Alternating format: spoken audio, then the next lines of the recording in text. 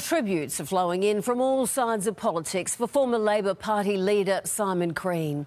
He died suddenly in Berlin after going for his morning exercise while on a trade mission. Simon Crean was just 74.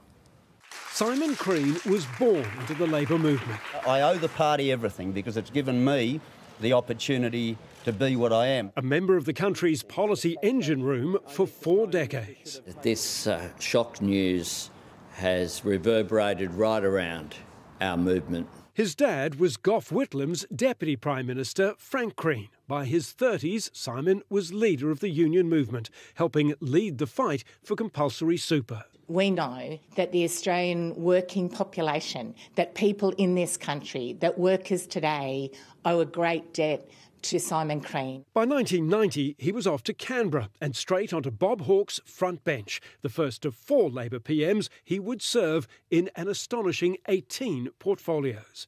Elected leader in opposition, he went against the invasion of Iraq. Of course the US alliance is important, but it has to be complemented by commitment to the United Nations. The US-led mission ultimately cost hundreds of thousands of lives and trillions of dollars. But if Crean won the history, he lost the daily politics, Labor turning instead to Mark Latham. How are you, Mark? Good, how are you? I'm very well.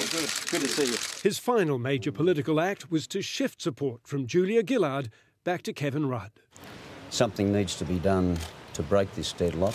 The sadness today crossed the political aisle. And he was a very decent human being, a very honourable person. You could shake hands with Simon and you knew that he would honour his word.